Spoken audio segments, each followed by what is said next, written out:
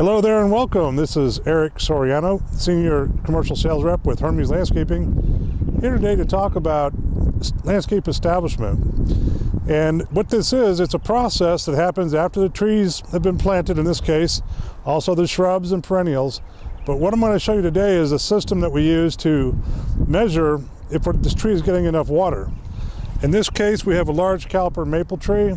You can see under the mulch that there is drip irrigation. So this particular tree is on an automatic drip irrigation system, and that drip would run for a long time to put water deep down into the root zone, because the root ball in this tree is about yay big. So while this tree is trying to establish that first year, we're going to check to make sure it's getting water down to the bottom of the root ball. So what I've got here today is a root probe. It's a metal probe with notches cut into it, so I can pull out samples of the soil deep down into the root ball.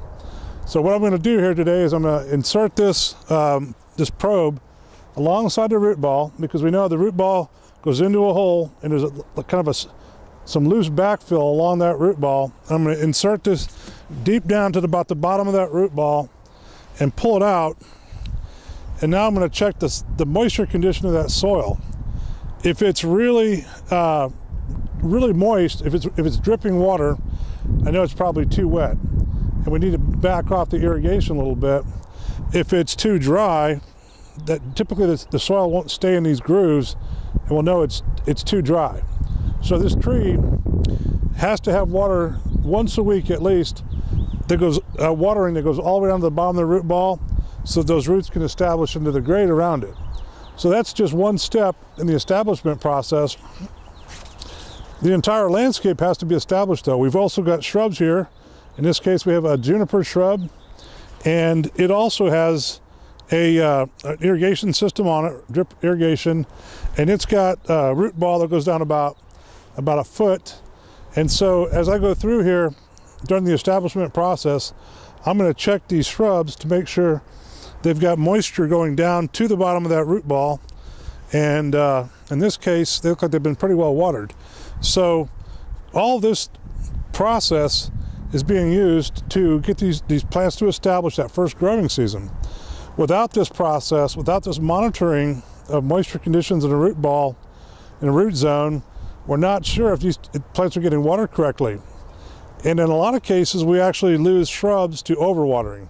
We've got a nice drip system on here, and the person operating the irrigation controller, if they're not coming out and actually physically inspecting these plants in the root zone, they could be overwatering their plants, and they could drown them. It's probably more common to see shrubs drown than not be watered enough, particularly with an automatic system. So this is the field portion of my establishment or landscape establishment presentation. And I just wanted to show you a couple of field site conditions where we have a newly planted large caliper tree. We have newly planted shrubs, and there's a number of other areas that have to be looked at during establishment. You see we're going to have sod back here past the mulch. That's also going to be watched. We'll be watering that sod 2 to 3 times a day when it warms up, and for about 20 to 30 days until it gets established. So all these plants, with all their different moisture condition needs and all their different fertility needs, they've all got to be monitored at least weekly that first growing season to make sure they're being established and they're getting a good start on their life after being transplanted into this new landscape. So this is Eric Soriano with Hermes Landscaping, signing off, just saying make sure you have a landscape establishment program in place when you take over a landscape and are maintaining it that first year. Thanks for watching. Take care.